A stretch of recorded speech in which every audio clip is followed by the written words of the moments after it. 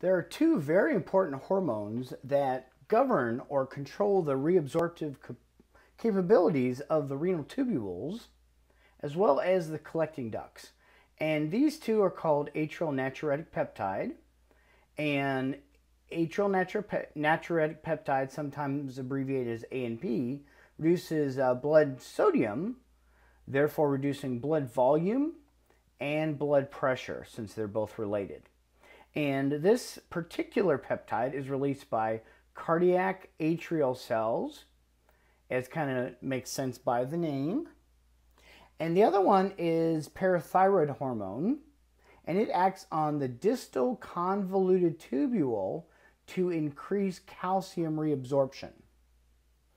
So one of the other most important hormones to regulating the concentration of urine is called ADH. And ADH increases the permeability of the collecting ducts, sometimes using the formation of what are called aquaporins. So therefore, low ADH makes the distal convoluted tubule and the collecting duct less permeable to water, leading to more concentrated urine, whereas dilute urine would be due to the impermeability of distal convoluted tubule and the collecting duct to water, allowing for more water to be secreted into the renal tubule, leading to the collecting duct and thus form the formation of the urine. So our next couple slides do a really great job of summarizing what goes on in the various regions of the renal tubule. So let's take a look a little more closely at each of these areas. And we're first going to look at the proximal convoluted tubule. And the important thing to know, first of all, is that about 80% of all sodium ions are reabsorbed in the PCT. Virtually all nutrients, so glucose, amino acids, vitamins, and some ions are reabsorbed there, as well as various other ions that you see listed here, some bicarbonate, water, lipid-soluble solutes, as well as urea. And the mechanism for this, for sodium, is called secondary active transport, so it relies on the ATP that's broken down from, for example, a sodium-potassium pump. So again, the bottom line is that the most reabsorption happens in the PCT. Now looking at the nephron loop, also called the loop of Henle, during the descending limb, this is where water is reabsorbed. So if water is reabsorbed, that means that as the fluid travels to the basis, the hairpin turn, if you will, of the nephron loop, that means that the fluid becomes more and more concentrated. Then in the ascending limb, this is going to be impermeable to water. And for that very reason, the water returns to the same concentration that it was, basically in the proximal convoluted tubule, as well as the distal convoluted tubule. And then final modifications are made in the collecting duct, specifically with the use of ADH. So on our next slide, we look at the distal convoluted tubule, and the big part that happens here is going to be that there is also reabsorption of salt, NaCl, plus calcium, and this is utilizing the hormone PTH that we just saw a couple slides ago. And then finally, the collecting duct is the final modification of what's going to lead to the urine. And this is where ADH primarily is going to play a role, and aldosterone. Remember that aldosterone is responsible for reabsorbing sodium, so the sodium returns into the blood, thus increasing the blood pressure. So the summary of these events is shown on our next slide. This graphic does a really nice job of showing what happens in the general regions. So in the proximal convoluted tubule, notice that 65% of filtrate volume is reabsorbed. So remember, the filtrate is everything that's formed through glomerular filtration. It's the forced movement of liquids across the glomerular membrane. And notice that all nutrients are reabsorbed here. Water is reabsorbed in the descending limb of the loop of Henle. So it's highly concentrated at the hairpin turn of the nephron loop. So the ascending limb is impermeable to water, and so only ions like sodium, potassium, and chloride are reabsorbed. Then in the distal convoluted tubule, this is controlled primarily by hormones, aldosterone and parathyroid hormone, and it's regulated by aldosterone, depending on the needs of the body, depending on what the blood pressure is. And then the final modification is in the collecting duct, primarily by ADH. And the final function, one of the final functions of the urinary system is the regulation of pH balance in the blood, and that's going to be covered in future lectures, fluids, electrolytes, and acid-base balance. So the regulation of urine concentration and volume, it is defined by something that's called the milliosmoles. And the unit milliosmoles has to do with the solute concentration. So it's defined as the number of solute particles in 1 kilogram of water. So it's kind of like osmolarity, but osmolarity is concerned with specific ions, whereas this is the total number of solute particles. It doesn't matter whether it's sodium, whether it's potassium, chloride, and so on. So this osmolality now needs to stay around 300 milliosmoles, and there's a couple ways that this occurs. It's using what's called the countercurrent mechanism, which has two parts to it.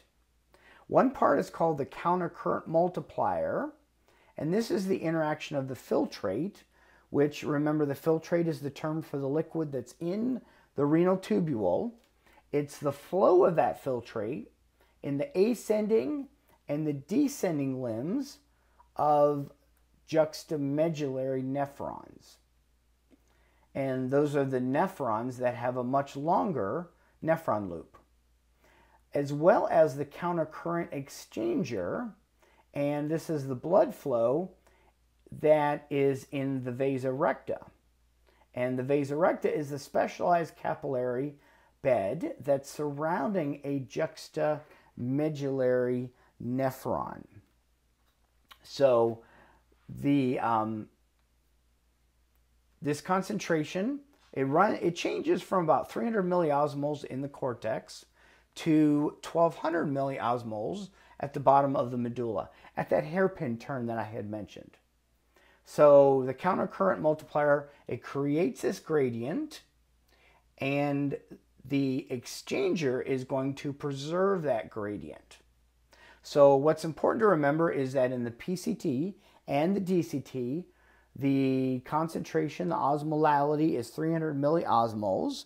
However, in the medulla, in the deeper part of the nephron loop at that hairpin turn, the concentration is 1200 milliosmoles.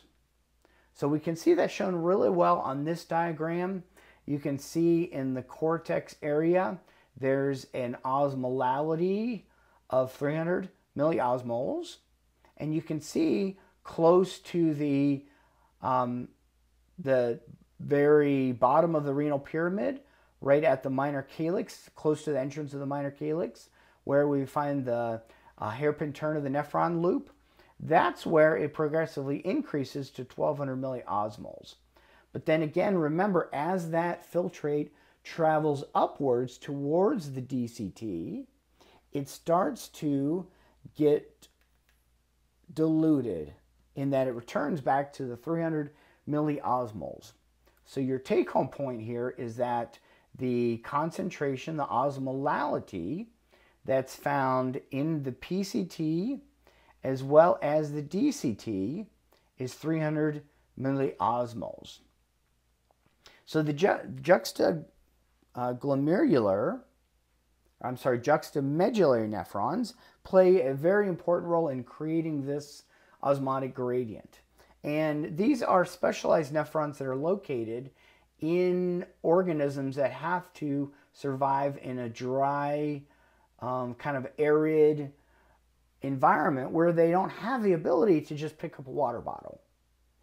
So in our kidneys, we have about 20% or so of these juxtamedullary nephrons because we have the ability to pick up a bottle of Zephyr Hills water or Aquafina water or drink water as much as we need to.